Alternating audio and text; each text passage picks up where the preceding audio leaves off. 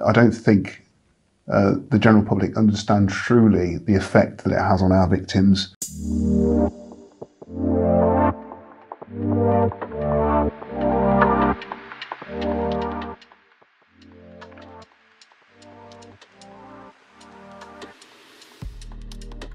Within the legal definition, there are 6 strands that come under the guise of protected characteristics, and they include disability, individual characteristics, transgender identity, race, religion and sexual orientation.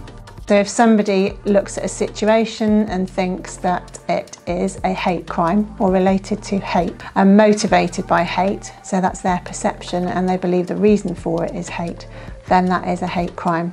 But it is all about what the victim or the witness sees the crime to be, not about what everybody else thinks.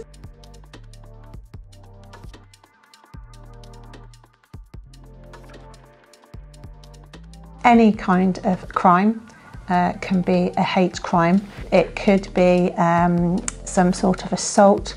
It could be if somebody is punched, if somebody is hit, or if somebody is verbally abusing or threatening somebody. It could be related to setting somebody's property on fire or damaging it, or it could really be related to any sort of crime.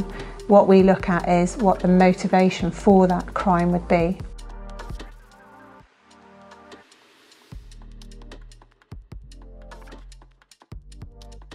Our role in West Mercia is to be victim focused, so we don't deal specifically with investigations.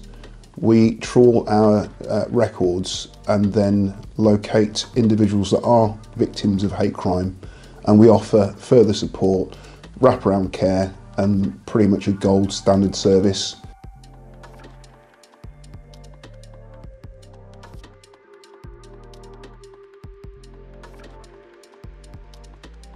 West Mercia has recognised that hate crime is particularly quite pernicious, and as such it is now a force priority.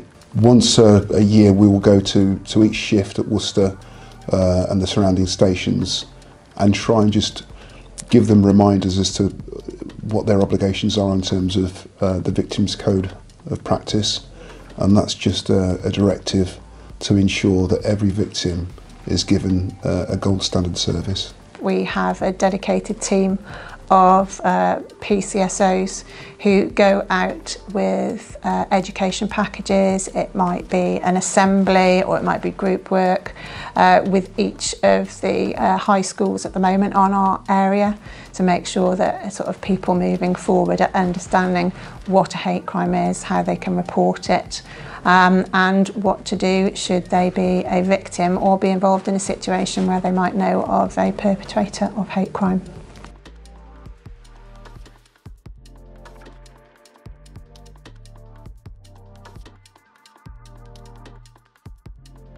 It's incredibly important that all hate crimes are reported to the police.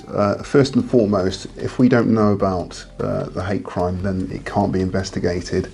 In addition to that, it also builds a clearer, accurate picture of the amount of hate crime that is actually happening.